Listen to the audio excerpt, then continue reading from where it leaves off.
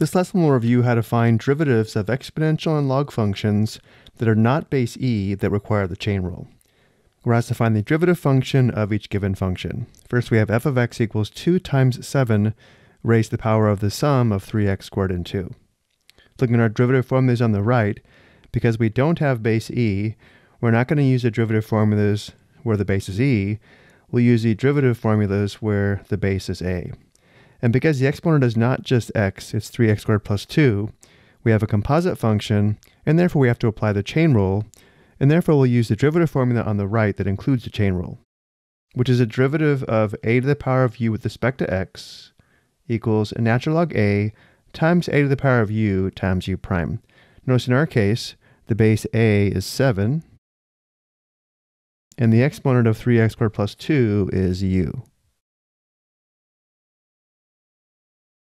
Let's also determine u prime. U prime is a derivative of 3x squared plus 2, which is 6x.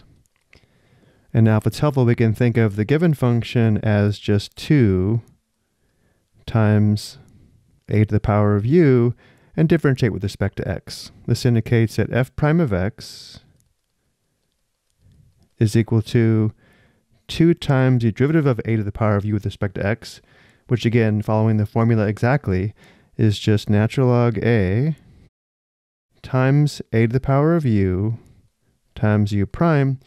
And now we need to write this back as a function of x by substituting 7 for a, 3x squared plus 2 for u, and 6x for u prime.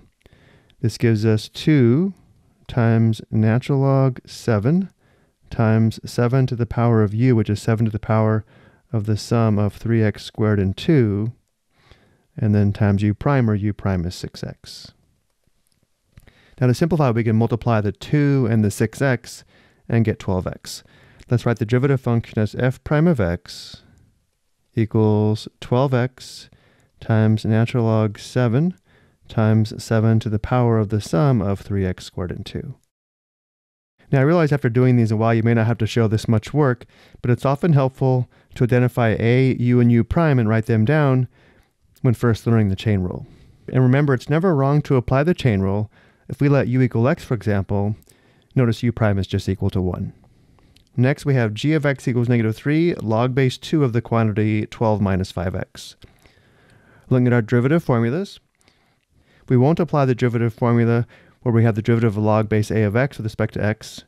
Because our input is 12 minus 5x, not just x, we'll apply the second formula here on the right that includes the chain rule, which is the derivative of log base a of u with respect to x equals 1 divided by the product of natural log a and u times u prime. Notice for g of x, u is equal to the input of 12 minus 5x. And also a is equal to 2 because a is the base of the log. So we have a equals 2, we have u equals 12 minus 5x, and therefore u prime is equal to the derivative of 12 minus 5x, which is negative 5. And again, if it's helpful, we can think of the given function now as just negative 3 log base a of u. This indicates that g prime of x is equal to negative 3 times the derivative of log base a of u, which again is 1 divided by the product of natural log a and u times u prime, where again a is 2, u is 12 minus 5x, and u prime is negative 5. This gives us negative 3 times 1 divided by the product of natural log 2 and the quantity 12 minus 5x times u prime, which is negative 5. Let's go ahead and simplify. Negative 3 times negative 5 is positive 15.